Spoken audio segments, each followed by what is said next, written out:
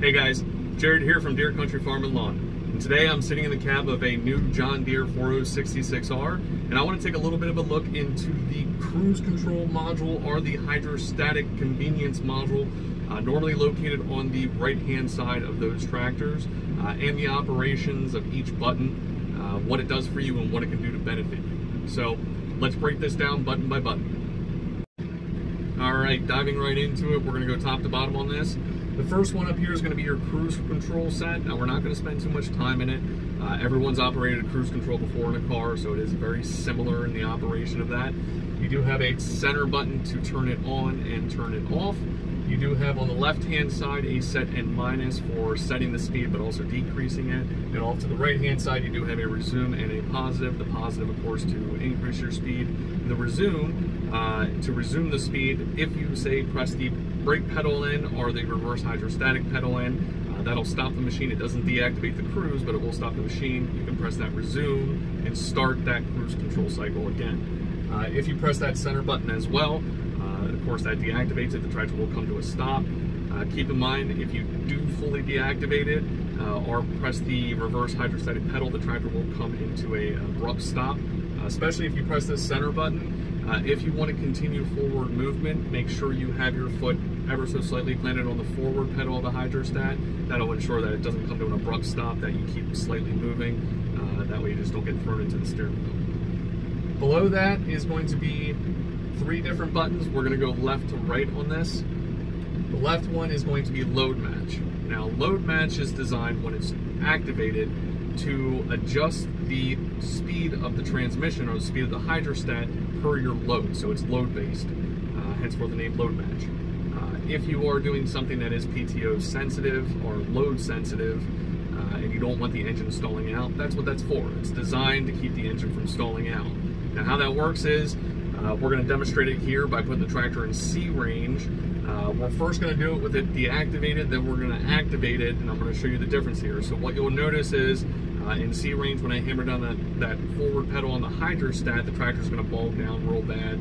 It's going to want to almost stall out. And then we're going to activate it, and you're going to see the opposite. So we have it deactivated now. We're in C range as well. I'm going to give it a little engine RPMs. I'm going to give it a little bit of throttle, and then we're going to go ahead and do that, and you should be able to easily hear what the engine does. So going ahead and pressing it all the way down. All right, let off there real quick on it. You can hear how the engine bogged down, almost stalling out. Now, load match is designed to prevent that. So what we're going to do is activate it here real quick. We're going to give it a little bit of engine RPMs as well. And we're going to do the same thing, but listen for the droop, but then listen also as it picks back up almost immediately, okay?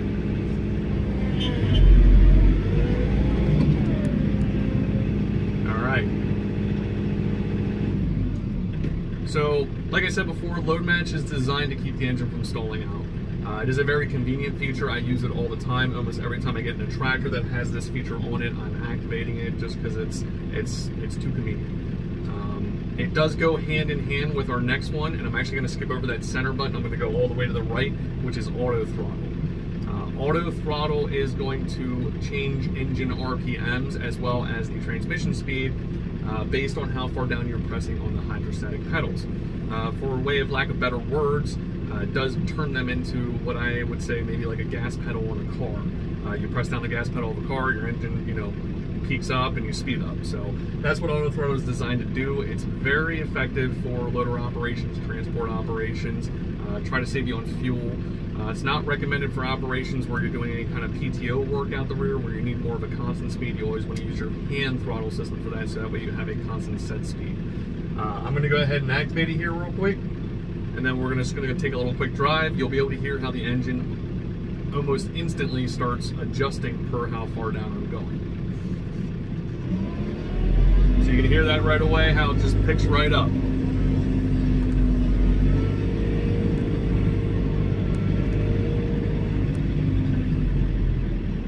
That feature does work in reverse as well.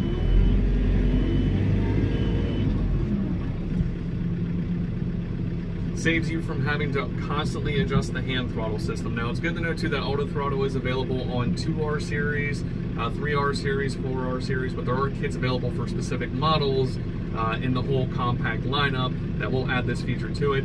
It's a small kit with a switch on it, and then also to the software that goes in with it.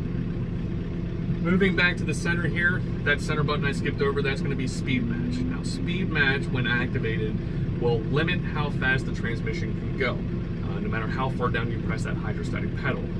You activate it, use the set button on the cruise control module side, and once that is set and you let off, the tractor will never go faster than that preset speed that you had set. Now, that comes in very handy for different applications, like if you're spraying for application, or tilling. You don't want to accidentally start going too fast and stressing out the tiller or the tractor.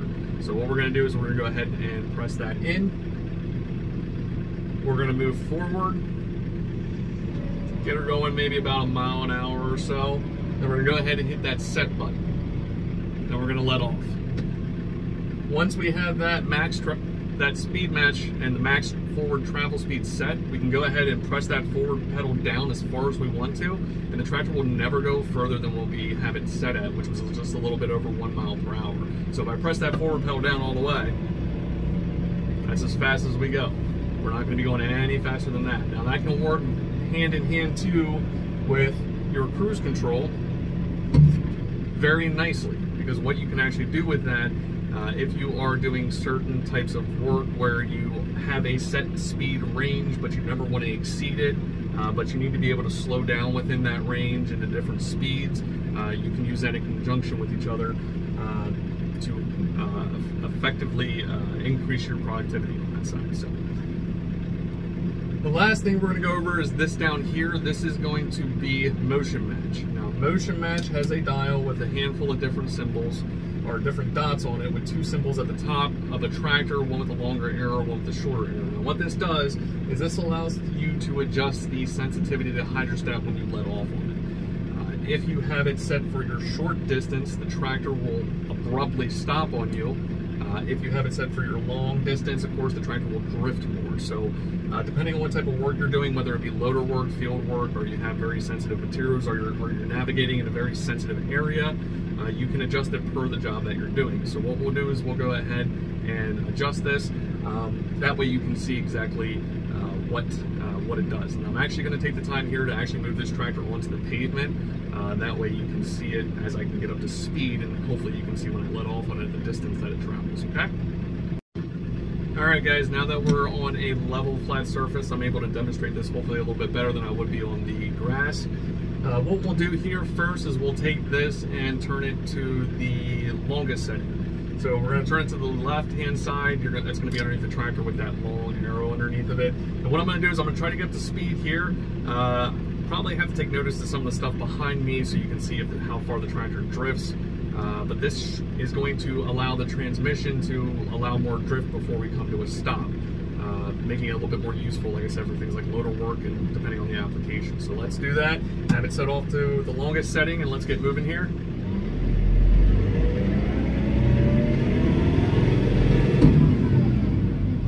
Alright, you can kind of see how we got a little bit more drift there. I'm going to go ahead and put it in C range real quick. We're going to do the same thing real quick. Hopefully we can see a little bit more of that drift.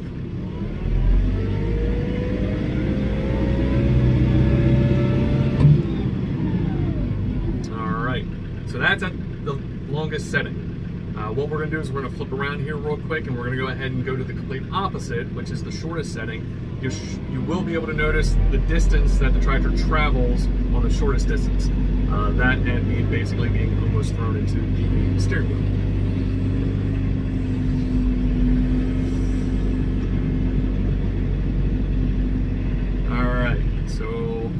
Take a second here, turn that dial back down all the way to the shortest setting. So when I let off this hydrostatic pedal at the shortest setting, the tractor is going to come to an abrupt stop. Now keep in mind too, there are a handful of settings in between to fine tune it. There's not like a max and a minimum only setting. You can fine tune it into specific regions that fit your needs and fit your liking. So shortest setting, let's go ahead and get some speed here real quick, and then let off the hydrostatic pedal.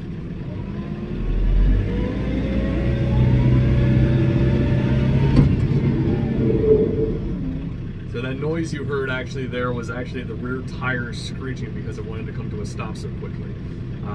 We could try it again here real quick. We're gonna go a little bit forward. I'm not gonna go as fast. I'm just gonna go enough that you can see as soon as I let off, it's gonna wanna bring me right to a stop. So let's do that again. All right, so you can see the abrupt stop there. That is that shortest setting. Basically the tractor bringing us to a stop immediately. Like I said, there is fine tuning that you can do in there in order to fit your needs. So play with it, find out what feels right to you, what fits right. Let me move out of this car's way real quick.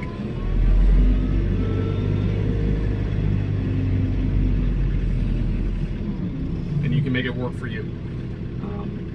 Otherwise, that is a quick review here real quick of this cruise control or hydrostatic convenience module offered on select John Deere compact tractor models.